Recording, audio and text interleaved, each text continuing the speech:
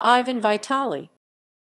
Ivan Petrovich Vitali, Russian, Ivan Petrovich Vitali, 1794–1855, was a Russian sculptor of Italian descent.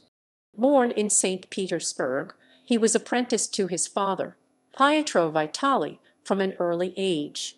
After attending the Imperial Academy of Arts, he moved to Moscow in 1818.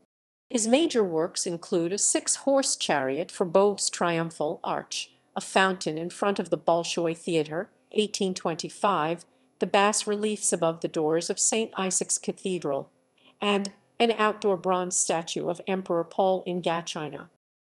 Works: large headboard group crowning the Baumanheier Technical School in Moscow, formerly the Trade Education Establishment Technical Training Center, 1820s. No.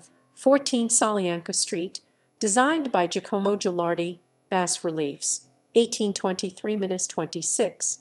No. 14 Leninsky Prospect, Gateway Pillars, 1835, and a fountain in the forecourt that originally stood in Dzержinski Square,